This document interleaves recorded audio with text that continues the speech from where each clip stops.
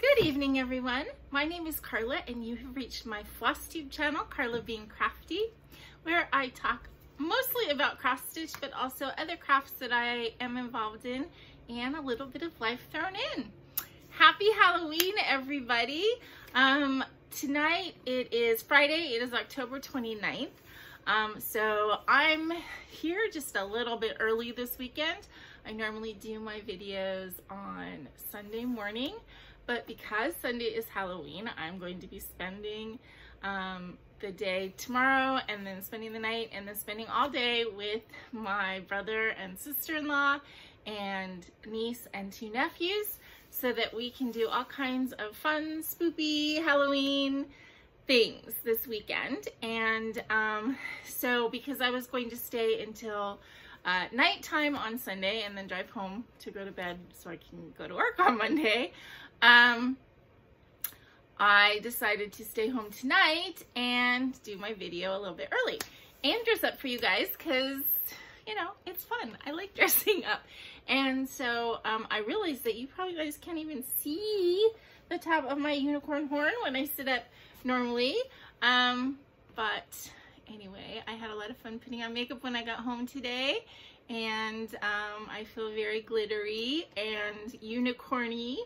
And I'm going to have to put on my glasses to do the rest of my video, but which makes me crazy because, you know, what kind of unicorn wears reading glasses? But it's the same as when I was a kid. I'm sure that you guys can all relate.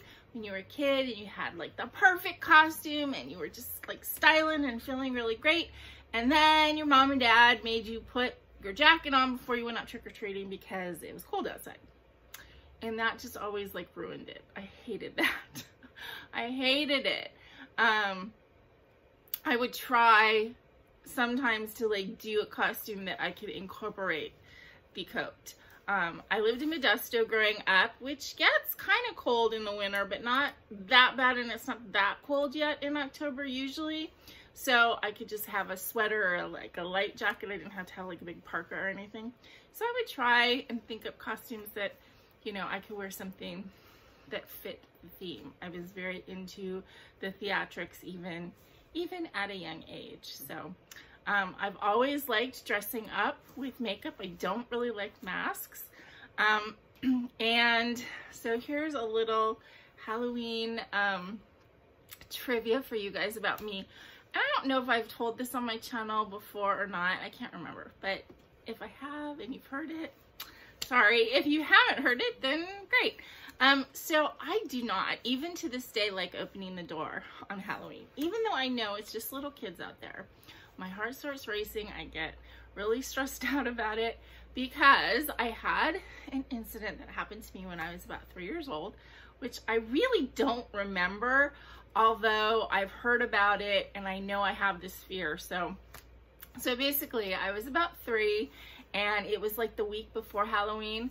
And my parents and I were at my grandparents' house for, I don't know why, we were there.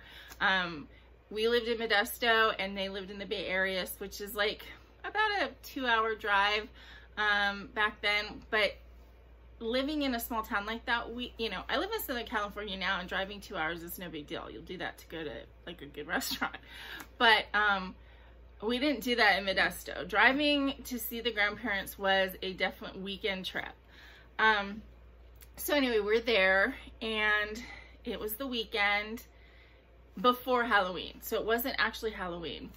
And my dad's uncle was going to a costume party and came over to show my grandparents his costume.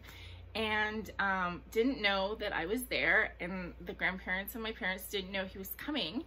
And he was a very big man, well over 6 foot. He was just like a big giant man. I don't even know how he was dressed, but he was dressed as some kind of monster. He rang the doorbell and I answered it, and I answered it to a huge 6 foot tall monster standing outside the door. And apparently I screamed, slammed the door, and ran and hid under my grandparents' bed, and they had a really hard time getting me out. Of course, my great uncle felt awful. You know, he had no idea I was there. So I've heard that story my whole life, and honestly, I know that that happened because I just don't like opening the door on Halloween. It really kind of freaks me out, and I don't like people around me in masks when I don't know who they are. I had a Halloween party when I was a senior in high school. My friend and I hosted it together, but it was at my house, and somebody showed up who I knew was a friend of mine, but I didn't know who it was. It was a guy, and he was wearing like kind of regular clothes and then like a werewolf mask, like a full-on mask. And he kept following me around the party and wouldn't say anything. And so I kept like trying to get, and he wouldn't say anything. And I knew it was a friend of mine, but I didn't know who it was. And it just freaked me out. And I made him take the mask off. And once I knew who it was fine. But, and then I had another situation like that happen when I was in college. I was in the college bookstore on Halloween, and somebody came in wearing a full-on mask and cape and stuff, and came, not, you know, they weren't coming to me, but they were in my vicinity, and I booked it out of there. I couldn't deal with it. So although I love Halloween, I love dressing up, I'm definitely more of a spoopy Halloween person, which I just heard that word for the first time last year, and I love it, rather than the spooky stuff. I don't mind like being scary with makeup, but always pretty scary, you know, not disgusting scary. But anyway, I do like Halloween, and my nephew Hudson, who's 7, loves Halloween. He is just, I mean, he wears costumes every day of the year, so he is like really excited, and he is going to get to go trick-or-treating, I think this year, to a few selected houses. Last year, of course, he couldn't go because of COVID, so he's really looking forward to getting to go this year. So anyway, I don't know exactly what plans we have for the weekend, but I'm sure it's going to be lots of fun, and I'm really looking forward to it. And because of that, I'm here tonight. So anyway, happy Halloween to all of you guys, whether you celebrate or just pass out candy, whether you have kids in your life or not.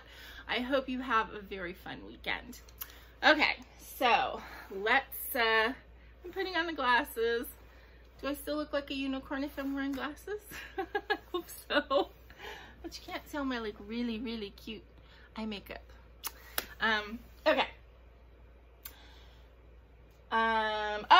Before I do anything else, I want to give a big thank you to Deborah Dickin.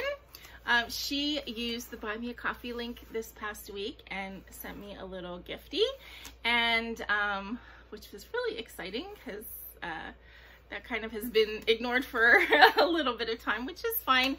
But when somebody does use it and sends me a little gift, it's just so exciting. And so I just wanted to say a big thank you, and I really appreciate it. Okay, so let's get on to the stitching. I don't have any new starts or finishes this week. And even though like it's a short week, right, because I don't have any Friday night or Saturday stitching to show you yet, I still actually did quite a few projects, so that's kind of exciting. So I did work this week on my tribute for my mom. Several of you were like very kind in your comments telling me don't push yourself, work on this when you feel like it, there's no rush, and I agree. I do think I want to get it done before the end of January, but if it doesn't happen, it doesn't happen. I'm using it just as a time to think about my mom. And anyway, this is the chart. I have changed the colors in the rose. The rose is purple now, and the stem is a bit darker. I'm changing the words when I get to that, and I am stitching it all in silk.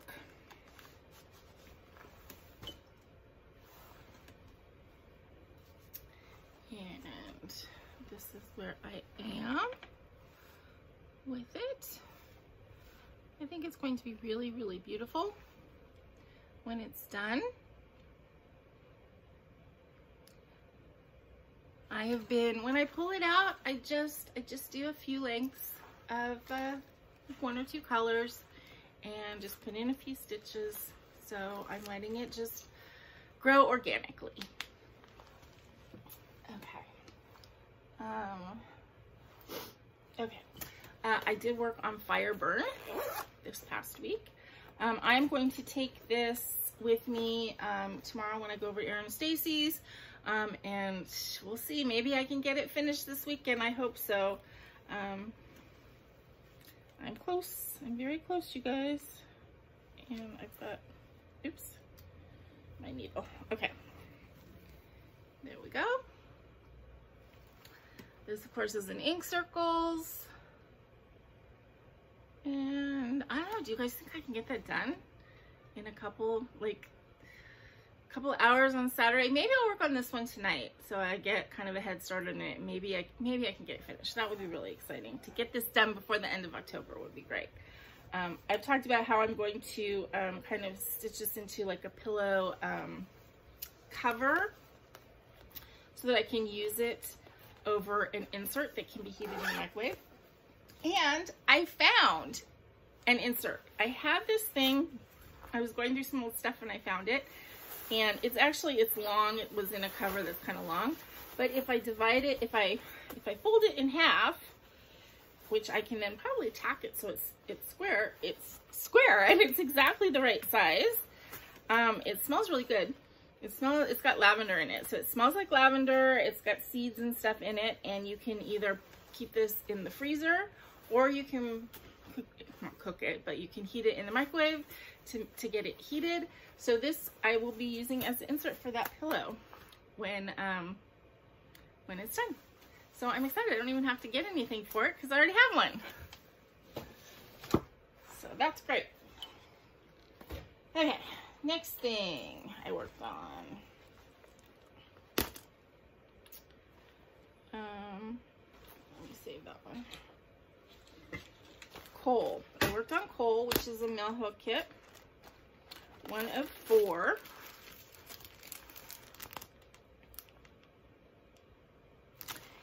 And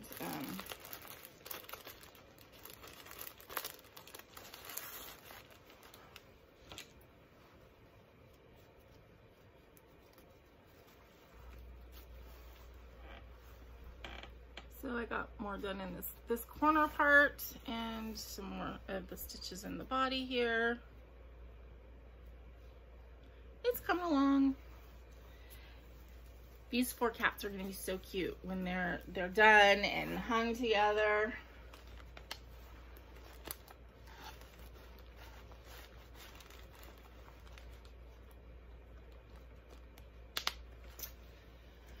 Okay. I worked on my Moon Fairy, what I'm calling Moon Fairy 1, and then I have another Moon Fairy 2 that I will be doing to hang with it. So this is the one that I've been working on. And this is, it's not, okay, is it? Hold on. Yes. This is the second one.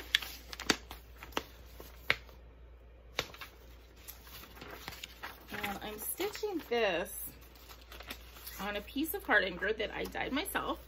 The piece is big enough for both of the patterns, and I'm stitching it with black silk.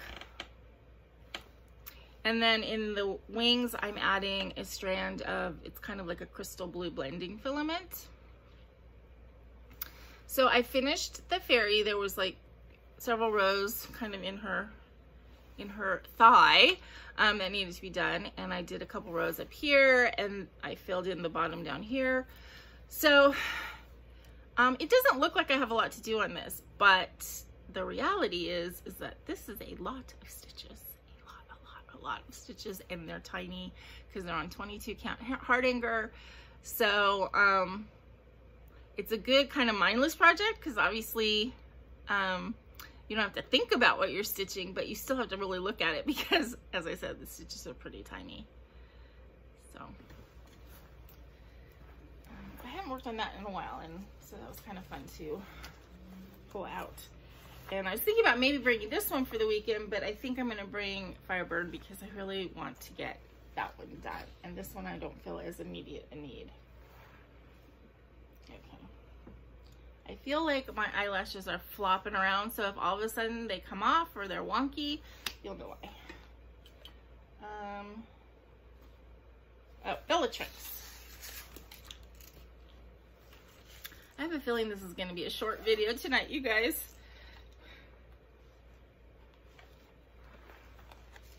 But that's okay.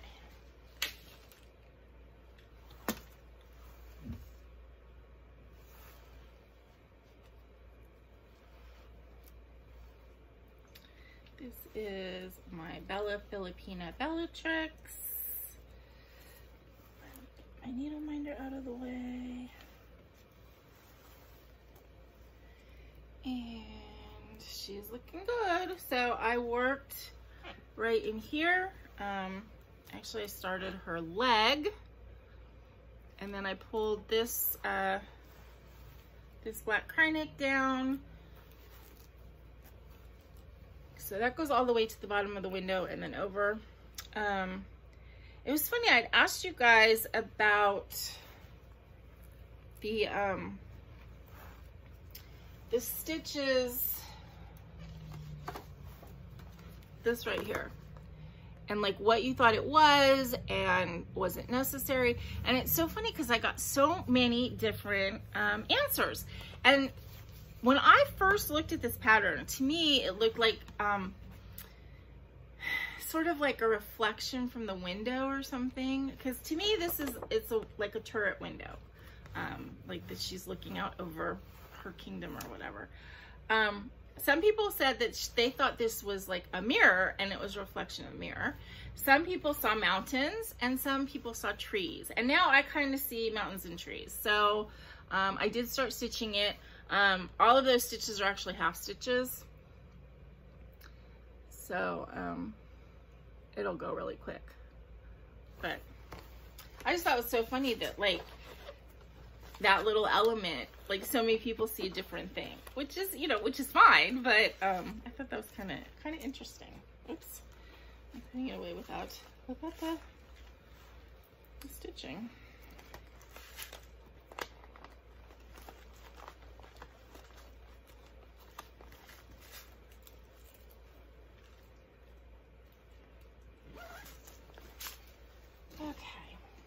I pulled out something I haven't worked on in a bit, which is Night Walk Down by the Blue Flower.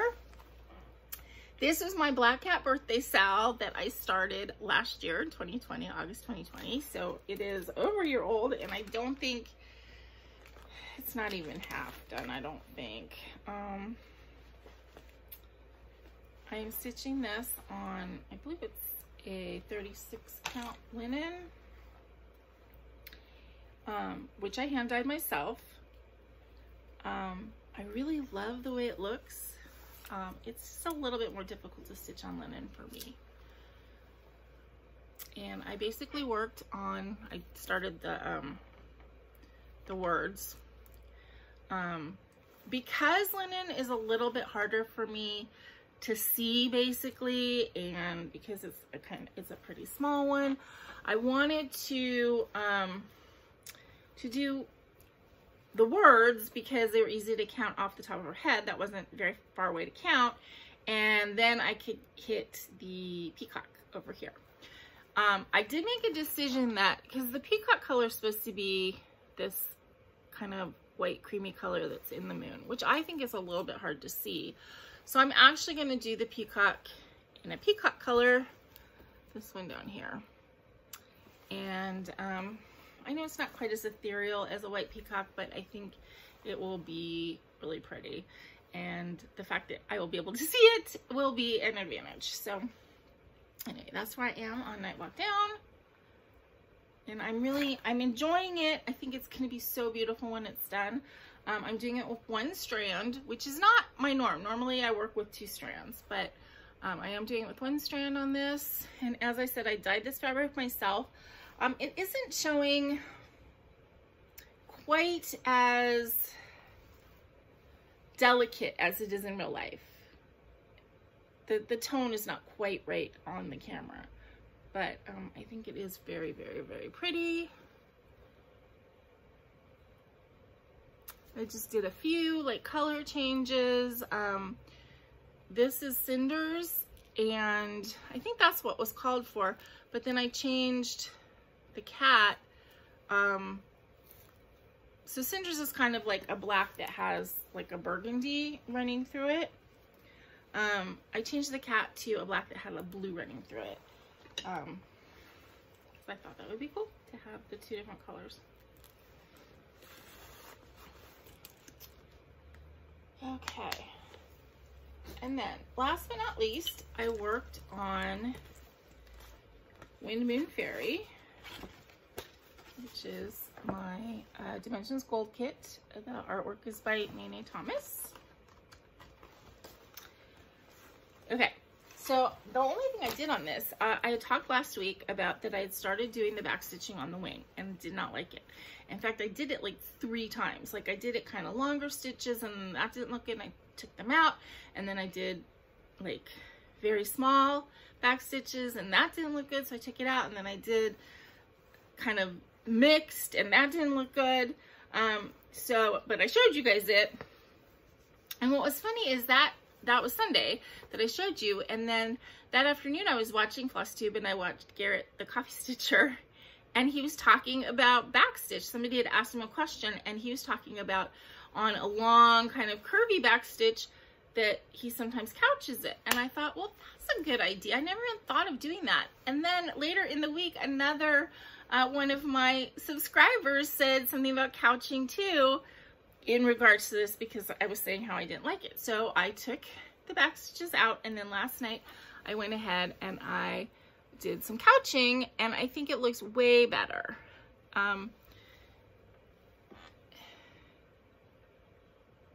It's the smoother look. So these are supposed to, these back stitches are supposed to be done with 2 strands. So I use the main thread 2 strands, but then I used to use 1 strand for the couching thread, I guess that's what you would call it. I think it looks way better, and I am happy with it. It's still not perfect, but I say that when I only have a little bit done. I think when the whole piece is done and there's, you know, back stitches all over it, it's gonna look better. Right now they kind of just like stand out because it's the only thing on here. But I thought that was like kind of a really good solution, and I was really happy that I saw it both from Garrett and from my friend. So so thank you for that great idea. So let me know what you guys think about couching. Is that something that you ever do? I was thinking like maybe when I get further in this piece that maybe somebody might be interested in kind of just like a demo of the couching and how it's done and what it looks like, you know, while you're doing it. So let me know if that's something that you'd be interested in. I haven't done a demo video in quite a while, but they seem to be my,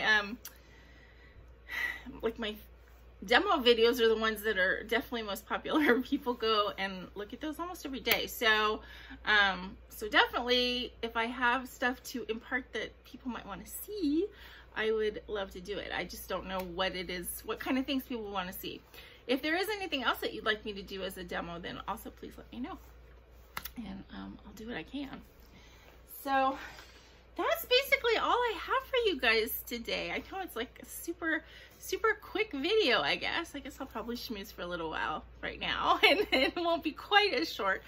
I don't have any haul or anything like that. Kind of been being a little bit more frugal lately as far as spending for my crafts, and I have stuff, so much stuff, so it's not like I really need anything right now.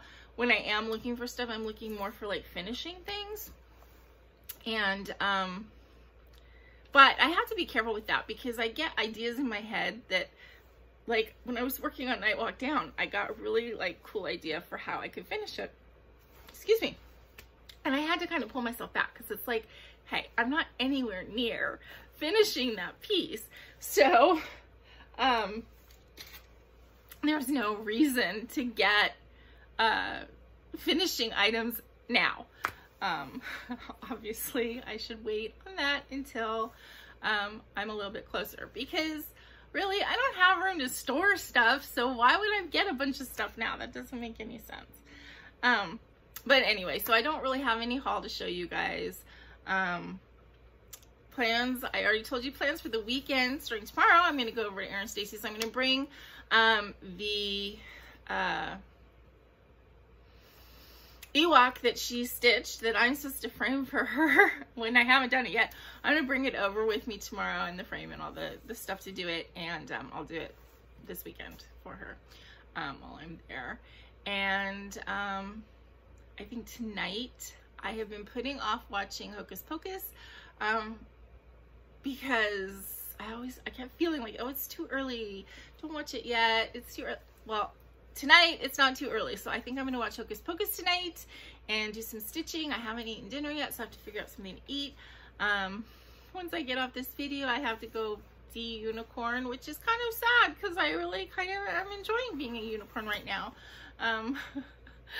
So I have to, you know, take all this makeup off, find something to eat, watch Hocus Pocus, and then tomorrow I'll be heading over to Erin Stacy's. So anyway, I hope that you guys do have a really wonderful weekend, and that that you have lots of fun doing whatever your plans are. I hope that they're lots of fun. I think that that's about it. I guess next week I'll have a little bit of extra stuff to show you because I'll have 2 days extra worth of stitching. So that should be fun.